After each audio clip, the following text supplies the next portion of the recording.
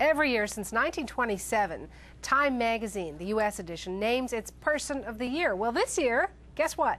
It's you. It's also me. It's also anyone who uses the internet. Doesn't that make you feel special?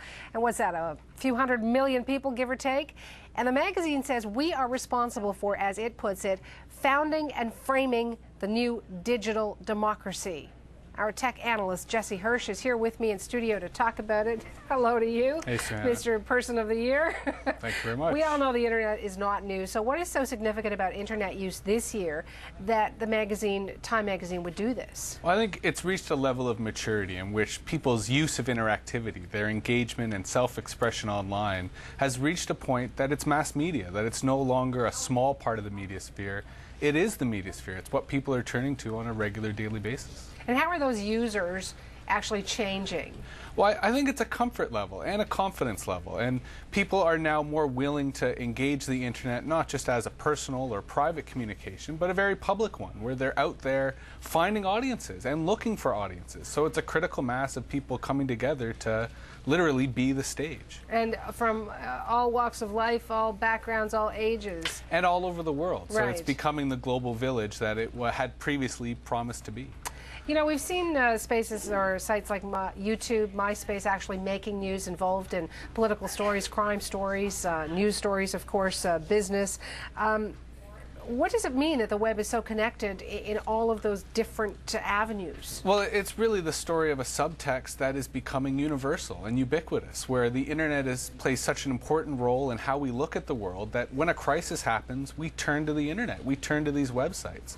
When people experience something, they write it on MySpace. So if it's a terrorist attack or if it's just an emotional response to a school shooting, we see the wake of all these events happen on the internet in a way that is in real time and reflects human emotions in a way that traditional media have never really desired to do, which I think makes the internet a different space. Reflects human emotions without us having to actually talk to people live. In that way, it does make it a bit easier. So you can actually make up your emotions. You don't have to feel them. You don't have to show them in your eyes and your face and your smile or whatever it may be. Well, and I think to some extent we forget the humanity in the system and that it's such a machine. But, you know, there's an irony here to Time magazine saying that, you know, we are all the people of the year, and that the internet and media in general is becoming increasingly controlled by a small number of corporations. Yeah. You know, we talk about MySpace, it was bought by News Corp for $500 million. We talk about YouTube, it was bought by Google for $1.5 billion. So there is a corporate control that ironically mirrors this proliferation of democratic What does expression. that say about us, though? You know, I mean, is that the democracy of the World Wide Web being lost? Well, I think in the future the challenge will be for all these people who are contributing content to be remunerated, to actually get a little piece of the pie from the Google millions or the News Corp millions. And already there are people starting to express this online, saying, I'm putting my videos online for free. I'm putting my diary online for free. You're making advertising off, you're making money off my content.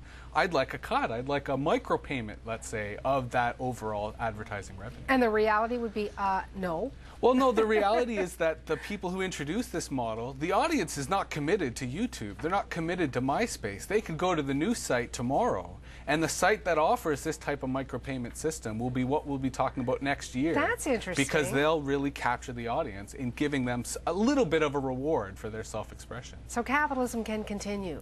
In theory. In theory. We'll see. The communist revolution via YouTube may be upon us. We don't know. You've been on your computer way too long, Jesse. You know that, right? I do. Okay. Thank you so much. Thank you.